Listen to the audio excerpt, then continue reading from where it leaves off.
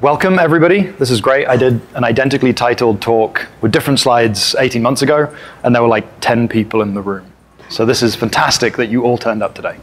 So we're going to talk to you today about when the going gets tough, get tough going. And we'll find out more about what that acronym is as we go along. My name is David Lawrence. My name is Ashwini. And we're both security engineers at Docker. So today we're going to talk about sort of where are we coming from with signing? Like, let's have a little look back at what signing used to be, where we are with the state of digital signing, some specific challenges in software distribution. Because a lot of what we talk about in terms of signing things has added requirements and properties that we want to achieve when we talk about distributing software. We're then going to look at how TUF solves these problems, and Notary, which is an implementation of TUF, or the update framework. And then, assuming we have time, we'll have a very, very brief demo at the end. So, looking back.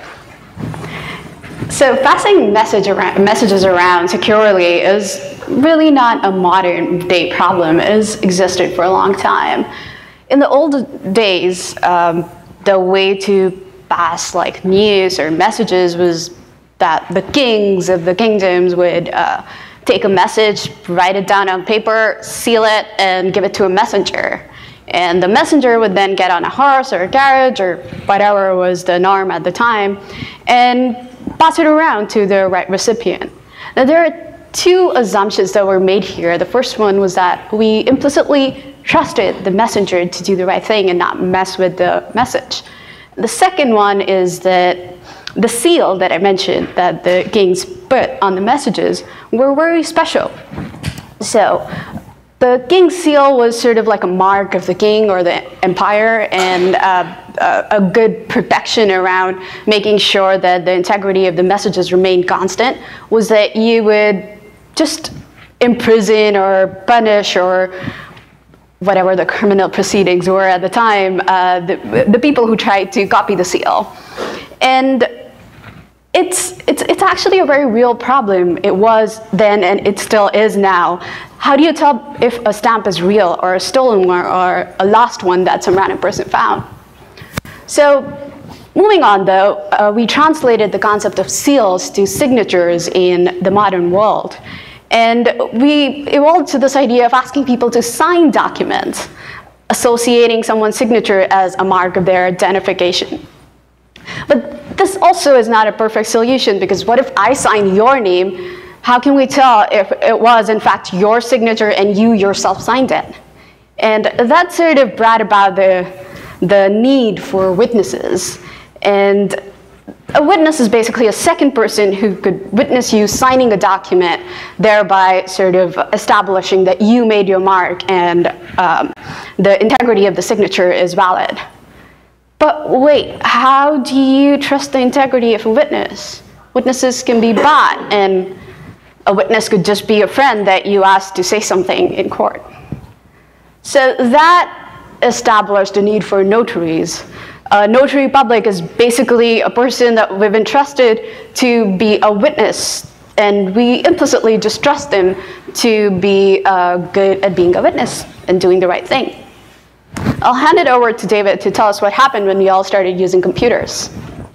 So in between notary publics and people just signing documents, we actually had these really interesting machines up on the top left. That's an auto pen, famously used by presidents, and it's literally a device for forging signatures.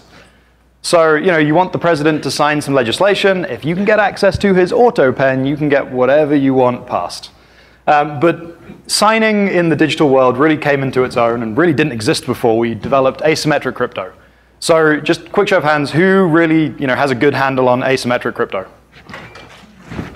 Okay, that's good. That's probably about half the room. So the idea with asymmetric cryptography, for those that aren't so familiar, you generate a key that is actually a pair of data points. One of these you make public, and one of these you keep private and secure as best as you possibly can. Any operation done with one of those keys can be reversed with the other key. So you want to encrypt something to somebody, you take their public key, you encrypt the data, you send it to them, they can use their private key to decrypt it.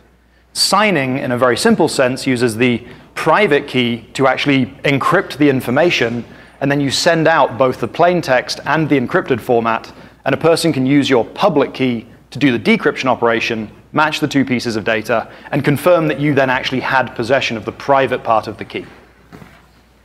And the most well-known signing, or I should say asymmetric crypto implementation, is probably GPG, GNU Privacy Guard.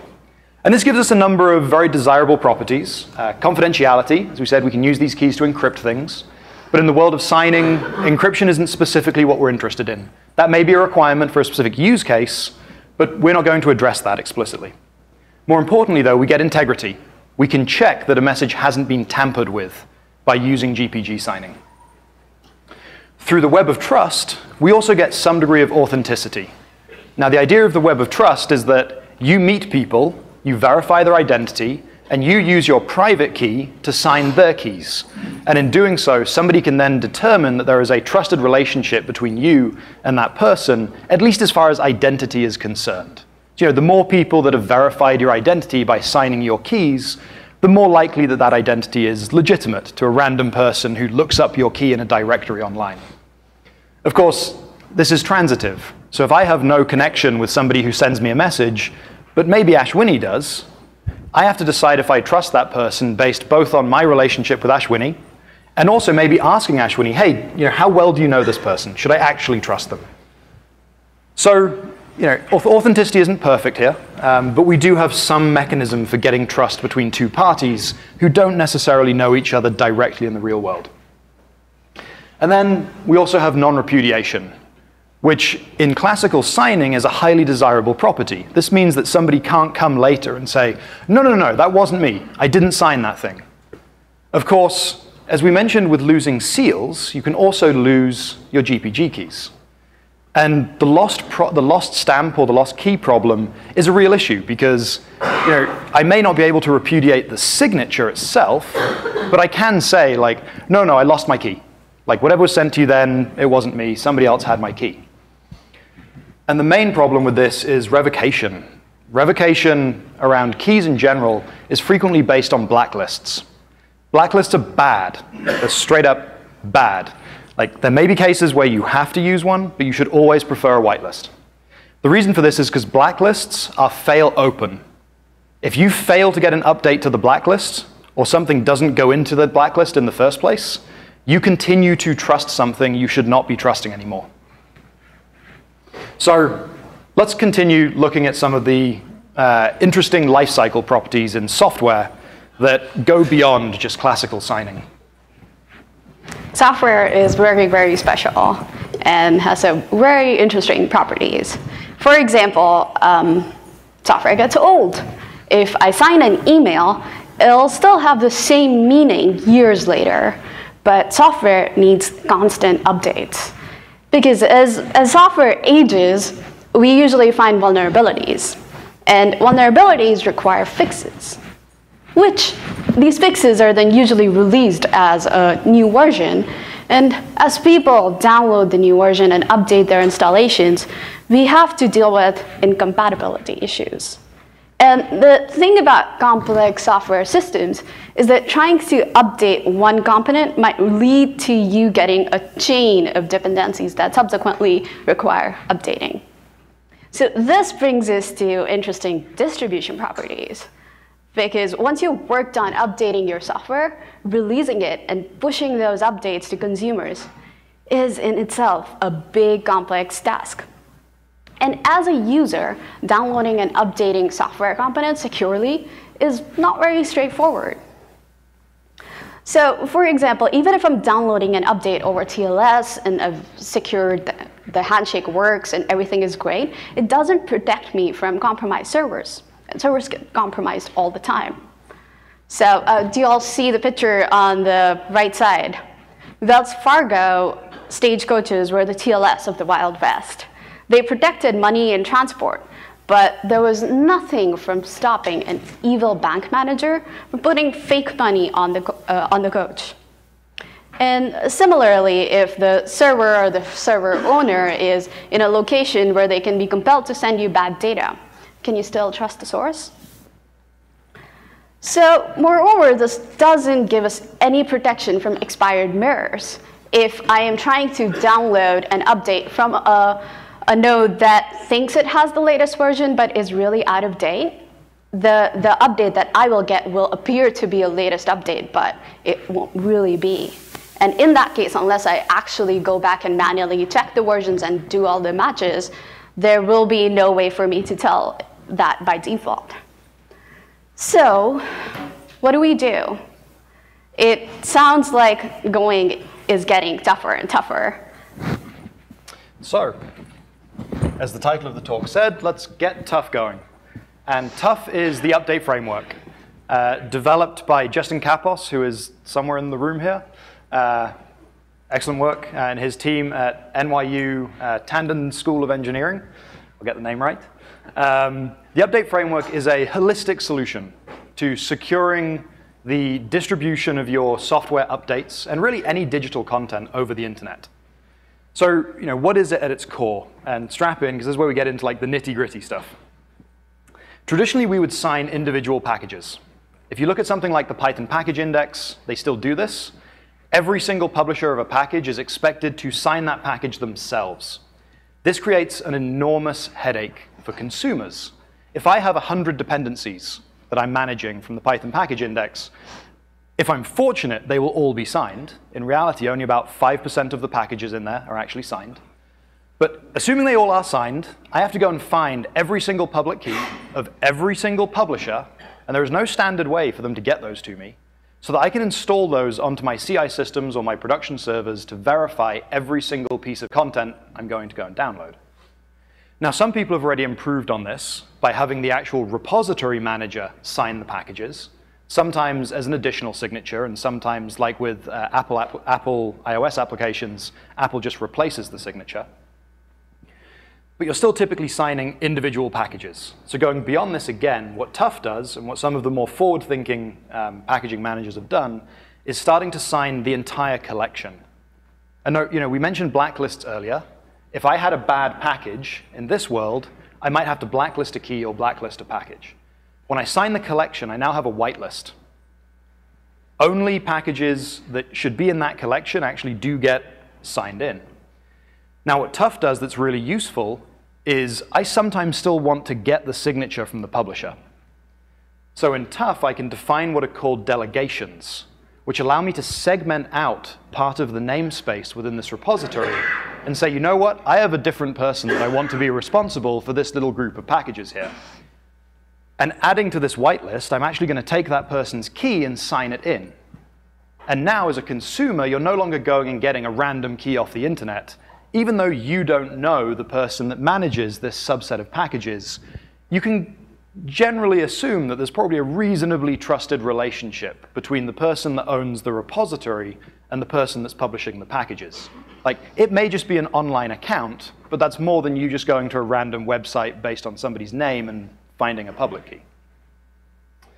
Additionally, because I have a whitelist, I can remove things. Like, I'm no longer tied to out-of-date servers possibly continuing to serve bad metadata. I can start taking things out of my whitelist as they get updated or deprecated, or whatever the situation happens to be. And it's guaranteed that these updates will make it out to people because TUF implements expiry times on every single piece of metadata. So I can guarantee that I will get my updated whitelist with packages removed, packages updated, delegations, and new signing keys added within a specific period of time. Now, how do we actually manage all of this? Well, TUF has 4 core roles that it's necessary to understand. The root role, which is responsible for anchoring all of your trust, and we'll see how that gets bootstrapped in a few slides. Your targets key, which is responsible for signing packages into the repository, and is also the head of all of your delegations. Your snapshot, which is used to sign an inventory of the other content in the repository, and your timestamping key, which is used to produce a very small piece of metadata on a very frequent cadence that just tells people, has there been any update you should be going to get? Now, these 4 keys are taken and put into a file that we call the root.json. And all of these roles here have JSON files associated with them that take their namesake keys. The root.json is itself signed self-referentially with the root key. This starts to give us a hierarchy. We trust this root key because we're going to bootstrap this root.json in some manner. And from the root key and that signed root.json, I have transitive trust on my target, snapshot, and timestamping keys. My delegation keys all chain as a tree that can be arbitrarily nested underneath my targets key. So I may say that I have a delegation key in a role, Ashwini has a delegation key in a role, Jane Doe has a delegation key in a role. We may be restricted into only signing certain packages within the broader repository, and we can also further delegate. This tree can go any level down. Now that I have this hierarchy, we can use this to also treat our keys as a whitelist. If I need to change one of these keys, I can just change it at that point in the tree, sign in a new record with the parent key that I'm chaining that trust off, and eventually this goes all the way back up to my root key. So root keys are interesting because obviously I don't have any implicit chaining of trust down onto my root key. So how would I go about changing that? Well, TUF defines how to do this. I take my existing root file that I've already got bootstrapped. I generate a new root file. I generate a new key to replace the old one. I then sign my new root file with both my old key and my new key. And this gives me a chain of trust from the data I know to the data I'm trying to acquire. The keys here have different security profiles. So as you might guess, the frequency with which you need to use the key dictates sort of where you're going to have to store it. If you need to use a key more frequently, you need it in a more accessible place. And the TUF keys scale reasonably well in this regard. Your timestamping key is probably held online somewhere, likely in a server that doesn't get any direct access from the broader internet, but it's going to need to be timestamping automatically on a regular basis. So this has the weakest security properties. At the other end of the scale, your root key, you should need very infrequently. You typically only need this to re-sign your root.json file when it's about to expire, or when one of your other keys has been compromised. So you can store this somewhere like a bank vault, and ideally put it onto signing hardware, something like a YubiKey, to bring it online when you actually need to do signing operations with it. Furthermore, if you want to add additional protection on top of this, TUF supports a really cool idea of thresholding. For any of the roles in my system, I don't have to trust simply one key. I can define a set of keys and then have some subset of them be required to actually create a valid piece of data. So imagine you were worried about our situation earlier where maybe the owner of the repository can be compelled to publish bad data. I could maybe generate 10 keys for signing a given role, distribute them to 10 different countries around the world, and require, say, 4 of them have to sign to make any piece of data valid. This makes it very difficult for somebody to be compelled, or even if one person doesn't implement good security practices, the compromise of their individual key is not enough to publish bad updates. So for people who need high security environments, this is an incredibly powerful feature. Now, we talked about how we get the initial bootstrapping of trust. And much like how you'd get your CA certificates, there's like a single download point that you trust that one point in time, you download it over TLS. Whenever you download something that's going to use the update framework, and this is purely an example here. As far as I know, Canonical is not using TUF. When you go and download your Ubuntu ISO, you would get an initial root.json file as part of that download. And every subsequent update you do to your TUF repository, you've bootstrapped with this initial root.json that you downloaded. So let's have a look at what that actual update flow looks like. From my pinned root.json, I'm going to go and download my timestamp file. And I don't have any other information about my timestamp file other than it should be small. So I limit how much data I'm going to download there. I verify that it's signed with my timestamping key that I have from my root.json. Now my timestamp file contains a checksum of my snapshot. Remember, my snapshot is my inventory of everything else that's in the repository. So from my timestamp, I go and download my snapshot and verify the checksum to make sure I have integrity. I then also verify the signature of the snapshot based on my root.json file. From my snapshot, first, I'm going to make sure that my root.json is up to date, because my snapshot will tell me if there has been an update to the root.json. If there has been, I'm going to go and download the updated root.json, run through that key rotation check that I had to see if any keys have changed, and then replace my existing pinned root.json with the new one and start this update flow again. So when I eventually get back to my snapshot file again, I then look up the checksum of my targets file, go and download it, verify the integrity based on the checksum, and verify the signature of my targets file. And then using that key hierarchy we had, my targets file is going to tell me which delegations I have and which keys are associated with those delegations, while my snapshot is going to give me all of the checksums of the delegation files. And I'll use those pieces of information to go and basically download all of the delegations, verify their checksums, and verify their signatures until I've downloaded the entire tree of my TUF repository.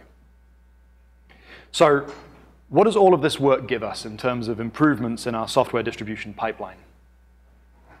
So yeah, let's take a look at what improvements TUF actually brings into the picture.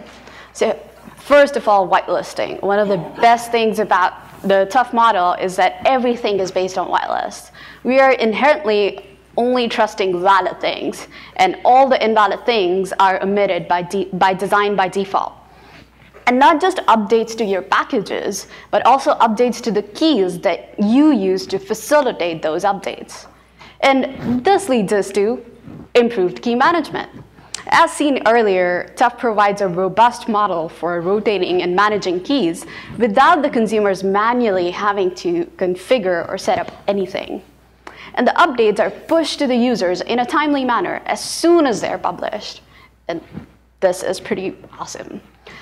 These timeliness guarantees solve the expired mirror problem that I mentioned earlier, where the server that you were asking for updates from didn't really know what the latest version was and was giving you the answer that it thought was right, but it wasn't really right. All the mirrors and servers can be expected to have the latest updates for the consumers. So now that we've talked about what TUF is and how it works, you might be thinking, how can I use it? So it is true that the update framework needs a lot of work from the spec to signing to get to the state where you can just sign things. But here's the good news. We've done all the hard work for you. The screen you see is basically Notary, a Golang implementation that we at Docker built. And it was recently accepted as a CNCF project. It's open source, and it is ready for use. Let me quickly go through the architecture of Notary to get an idea of how it all comes together. So Notary has a client library for integration with your use case, as well as a CLI. This CLI or client talks to a Notary server, which deals with storing and serving the signed metadata. And it validates an update when it is published to make sure it doesn't break anything. The signer does timestamping, and timestamping involves signing keys, and those keys are encrypted and stored in a database. And well, that's a lot of high-level overview. Let's actually see this in a demo. Okay, so who's done this at some point in their life? Come on, admit to it. I think there's a few people too embarrassed to put their hands up in here. We're all in the same boat here. We're all bad people. Obama's displeased with us. So let's have a look at how we can, man, I should have closed some things before we started the talk. Let's have a look at how we can improve on this. Oh, it's not switching. I think I have to. Stop presenting. Yeah.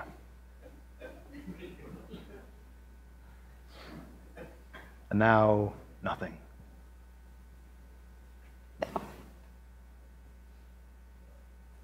No. It's like a random command.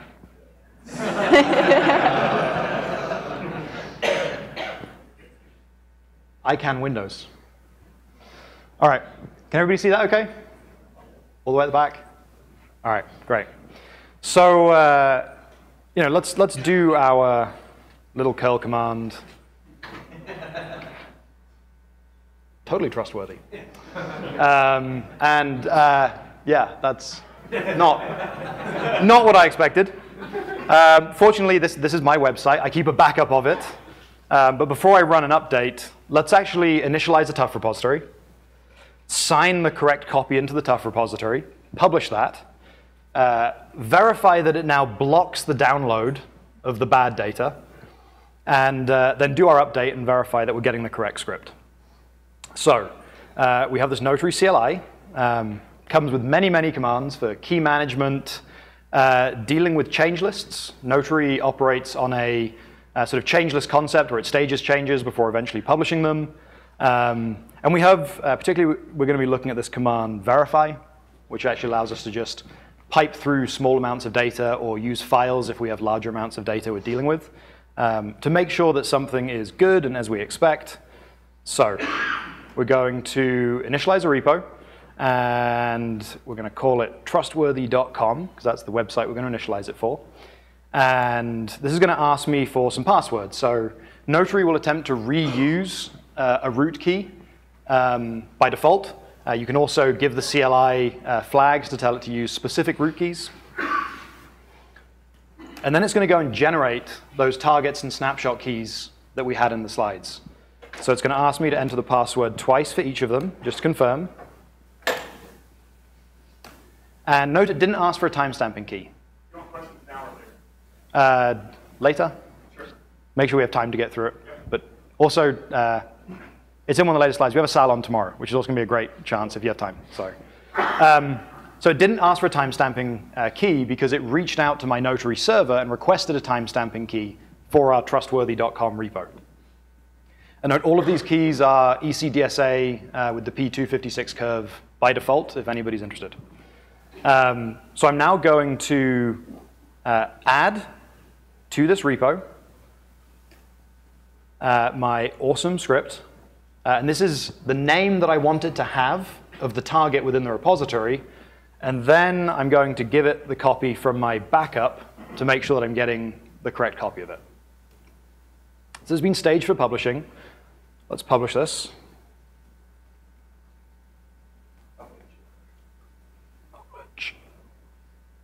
Publish. Okay, it's going to ask me for my targets key, so I can actually sign in that new package or that new script into my list of targets that I want to be available. And then it's going to ask me for the snapshotting key so I can update the inventory. Note that the Notary server and signer also support rotating the snapshotting key to the server, which is really useful in the case that you have lots of delegations that you're having to manage. All right, so this says it's been published. Let's list it and just make sure that it's in there. All right, perfect. Let's run that verify command. And can you tell I was testing this out earlier?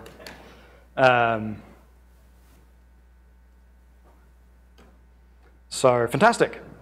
Tells me that the data I'm trying to download does not match the data in my trusted collection. So let's restore from my backup. And then just run this again. So it printed the script, obviously. We can actually pipe the end of this to bash and it will execute.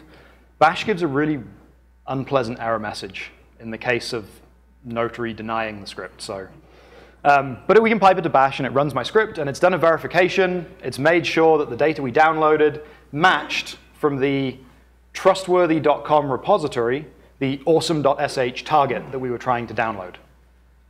Now you can extend this out. There is an integration called Docker Content Trust built into the Docker CLI that does uses Notary for signing Docker images. That can be used against any Docker registry. If you happen to be a Docker Enterprise customer, that comes with instances of the Notary server and signer that you can already operate against, and also comes with policy management. So you can actually use these signatures to gate deployments going out to production, which are all useful features for high security environments. All right, so wrapping up, and I think we will have a minute for questions. So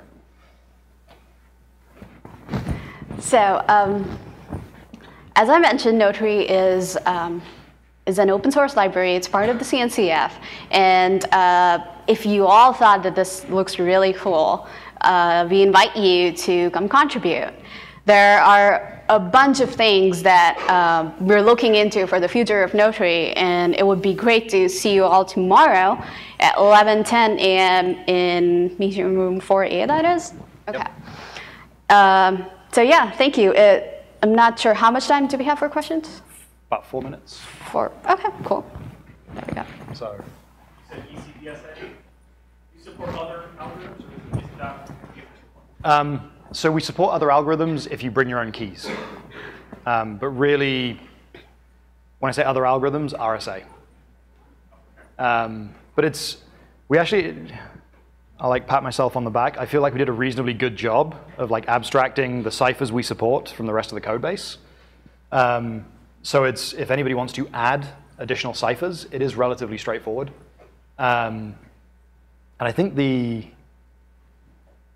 certain bits of the command line, like the key generation commands, definitely let you configure like which cipher to use.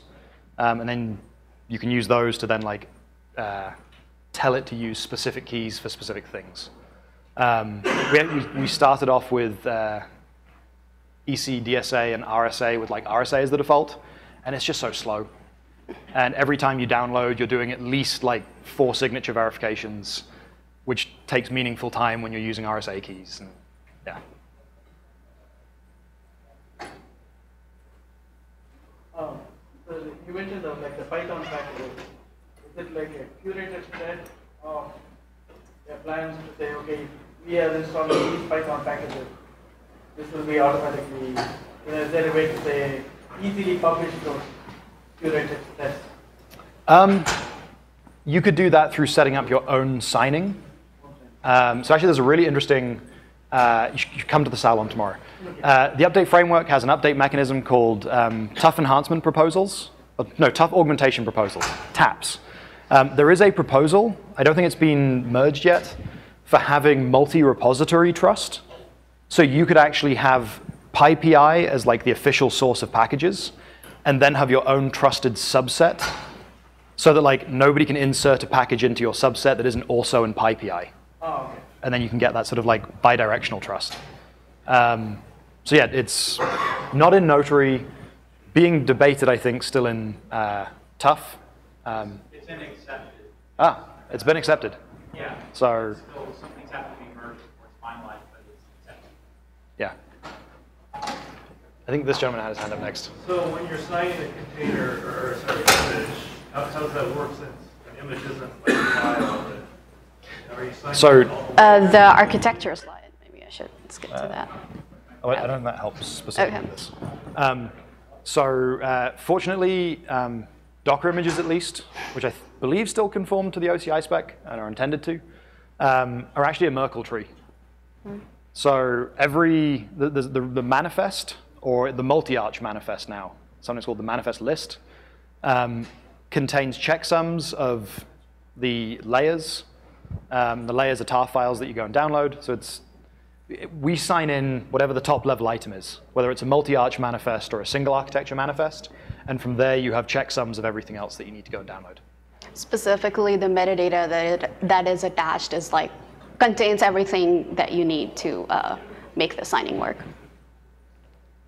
Any more questions? Right. There's like 1 minute left if anybody has any more questions. Otherwise, salon tomorrow, Yeah. 11:10, 4A. Great chance to get more information. Justin will be there. We'll be there. So, yeah, hope to see you tomorrow.